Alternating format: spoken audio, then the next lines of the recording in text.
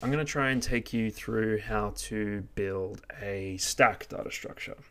So the general idea with a stack is that it's a LIFO structure, which is a last in, first out structure, which then means that the best analogy that I can really think of is pancakes, in that if you're cooking pancakes, you cook one and then you put it on the plate. And then you take the next one, you cook that, and you put it on the plate. And so you have on the plate pancake one, followed by pancake 2, and then pancake 3, and so on and so on. And so if you wanted to take a pancake off the plate, you would then have to take the top one off, and then the next. So the last one in is the first one out. All right, so that's not particularly good in the case of pancakes because the bottom one will be the coldest, but it comes up as being quite useful in terms of computers. The main example that I can think of is function calls. So the function that you call inside of a main in your C programs has a memory address. And the way that the computer knows where to return to when it's finished with a function is that it has a stack, right? So if in the main you call function 1, which then calls function 2, which then calls function 3. Function 3 knows to return to function 2, to return to function 1, to return to the main. And generally that is useful in that situation, and stacks actually come up in a couple of different places, but generally the idea today is to just take you through how to build one in C. And you might have to build one in C because you are dealing with an embedded system. It might be because you have particular needs that general, standard implementations in C++ don't afford you the understanding that you need, or maybe you're just trying to understand what exactly they mean. And it is kind of fun to implement it yourself and see all the little nitty-gritty bits. So I have here a template ready to go, which you can download on the GitHub in the video description. I have here a few things, so let's just go through the header file. The defines are just like a stack size, so I have a very small stack just so that we can see all the output with all the debug statements and see what's going on. And then I've defined true and false so that we can meet the C90 standard. Just because I don't have bools in the C90 standard, so that means that we can't just use true and false, we have to actually define them. We then have this stack structure itself, so inside of that, let's just go through these. The attribute top is actually an indicator of the index, which indicates the top of the structure. So it is where in the buffer, so the buffer you see here is an array.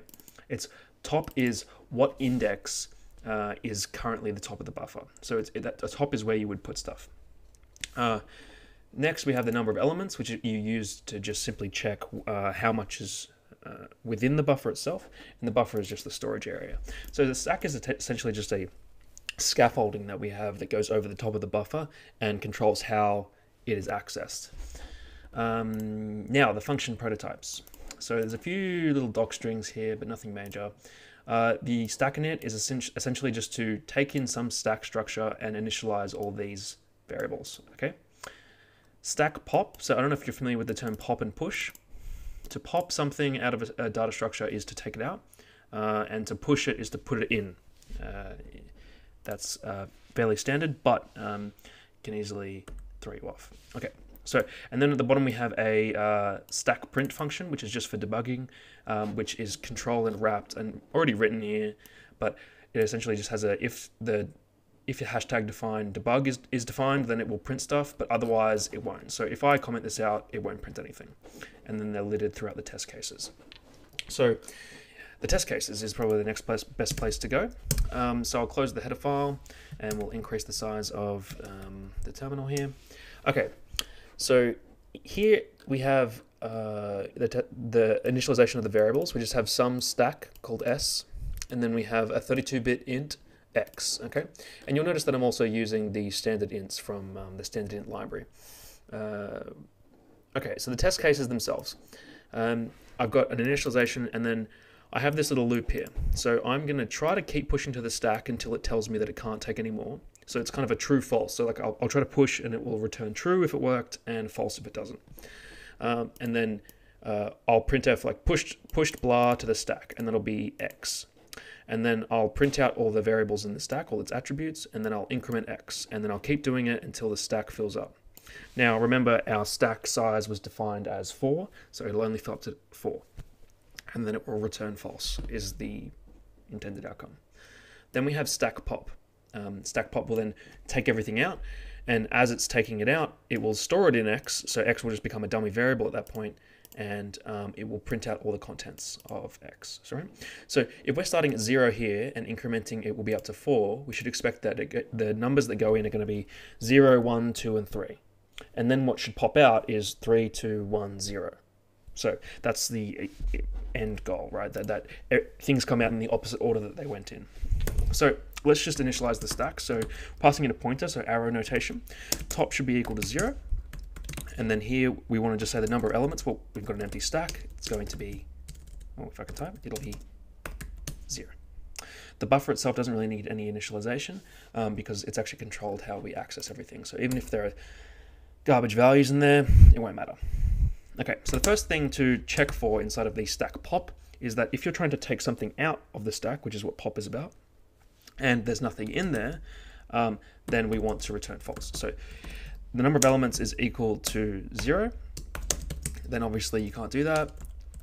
Return false. Okay.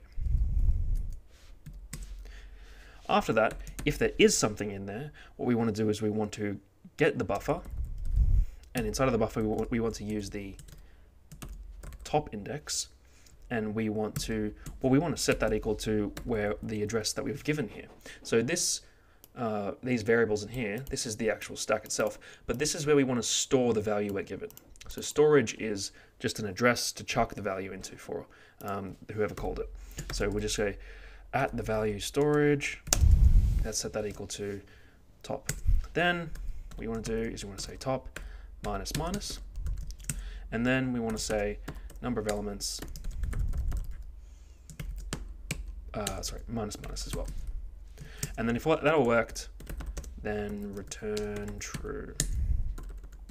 Okay. Oh, that's actually got to be caps because it's a define that I defined with caps. Okay. Return true. All right. So that'll pop it out. Fantastic. And then now stack push. Last one.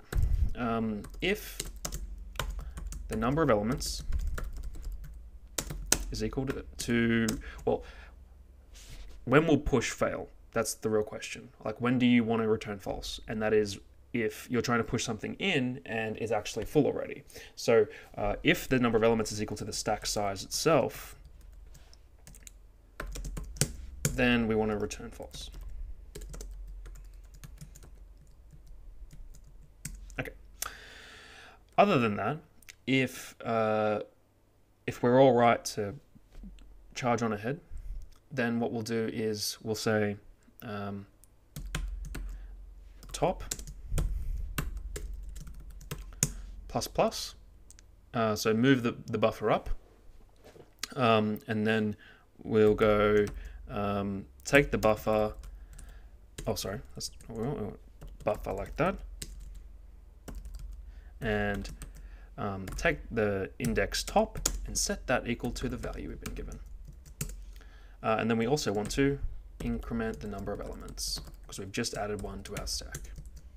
And then we also want to return true.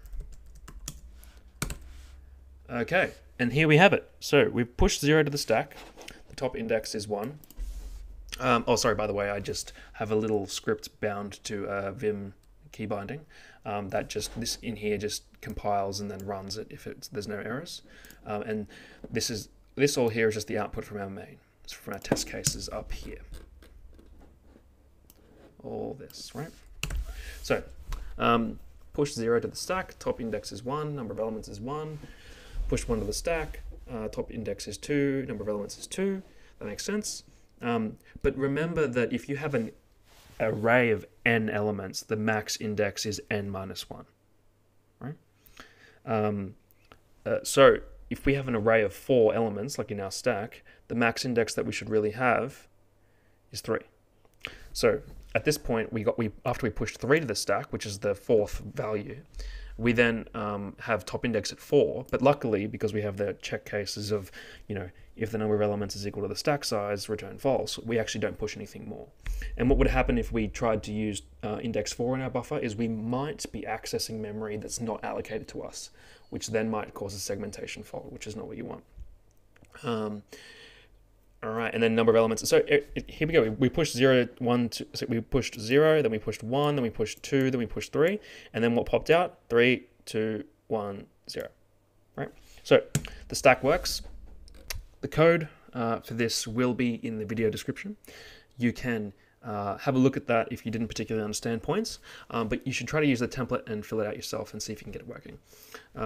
Okay, so I hope that was helpful, and if you have any questions, leave them in the comments, and other than that, I'll see you next time.